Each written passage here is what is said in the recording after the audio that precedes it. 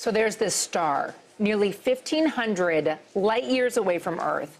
And we have this telescope that's been staring right at it for a number of years. But scientists say something strange keeps getting in between the telescope and the star. They can't figure out what it is. Let's bring in CBS News science contributor Michio Kaku. Okay, what is happening? Why is this star causing scientists to wonder in fascination what might be out there?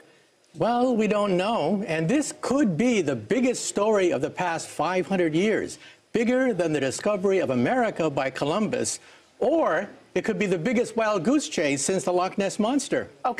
Okay, well, now you've given us a huge dichotomy of possibilities.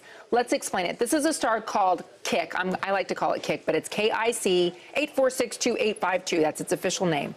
The Kepler Space Telescope is out there. Can you explain why scientists and why space lovers are fascinated by what's happening with this? This star is breaking all the rules. We have to rewrite astronomy textbooks. Basically, if a planet eclipses the mother star, goes in front of the mother star, starlight drops by maybe 1% at maximum.